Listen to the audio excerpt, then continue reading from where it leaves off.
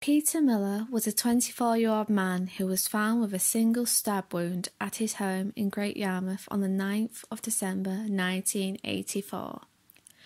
At 7:45 p.m. on the Sunday, the 19th of December 1984, Peter Miller's body was discovered by his brother Anthony in the kitchen of his home in Camden Place in Great Yarmouth. Peter was last seen alive in the early afternoon on the 9th by a neighbour who he had helped with some of her repairs in her home. A post-mortem revealed his cause of death to have been from a single stab wound to his chest, and at the time of the initial investigation, the suspected murder weapon had not been located. His brother was initially arrested for his brother's murder, but was soon released afterwards. In December 2013, the Norfolk and Suffolk Joint Major Investigation Team had received fresh evidence in the case. This included a sharpened implement which they suspect may have been used in the murder. They did not reveal how and where this evidence came from, but it is believed to have been hidden since the day of the attack. It was due to be examined to see if it had contained any forensic evidence. The police believed that the person who committed Peter's murder had been involved in some type of criminal behaviour before, due to the gravity of the offence. However, they are still unable to find any motive behind his murder. Some clues from the crime scene show there was no sign of a break-in and all doors were unlocked. Anthony reported at the time of finding his brother's body a strange smell when he entered the home, and a CS aerosol canister was found on the floor inside Peter's home. It is suggested that either the murderer or Peter used the CS spray during the assault. Initial investigations during 1984 and 1985 resulted in some arrests, but no one was charged with Peter's murder. Reviews in the following years have also failed to find any further lines of inquiry until the recent discovery of a suspected murder weapon, the sharp implement. In December 2015, Anthony was set to complain about the police, as it was revealed a year before Norfolk police admitted that evidence relating to his brother's murder had been destroyed or returned to the original owners in 1991.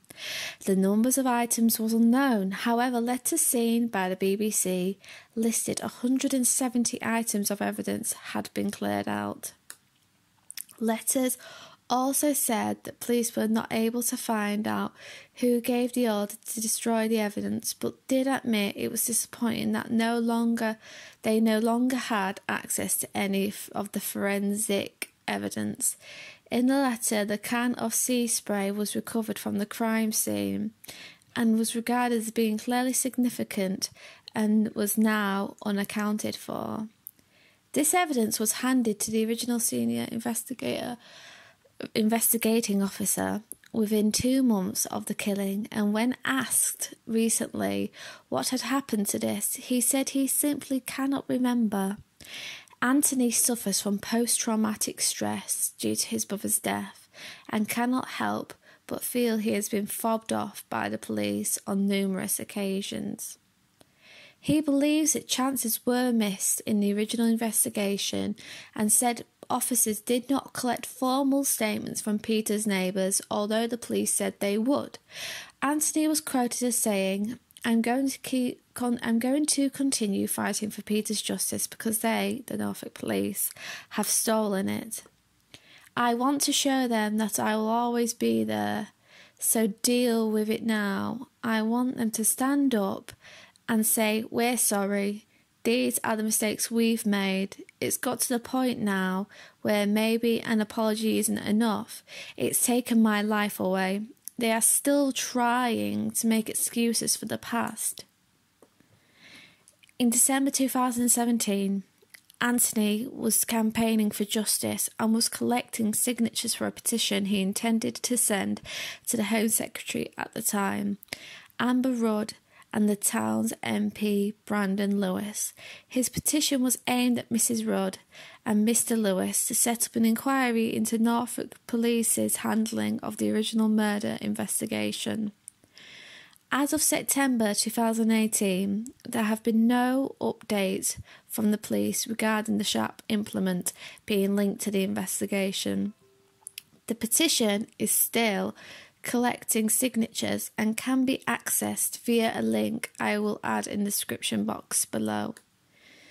The current count of signatures as of making this video was 413, and after I have signed it, it will be 414.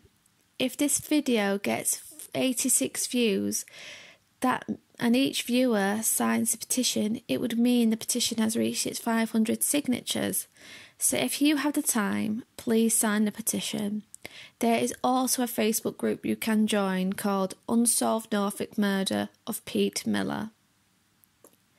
If you have any information regarding this case, please contact the following: Unsolved Case Review Manager, Mr. Andy Guy, contact telephone number 01953 423 819, or you can email at unsolvedcasereviews@norfolk.pnn.police.uk, or you can ring up anonymously on Crimestoppers on 0800 555 111.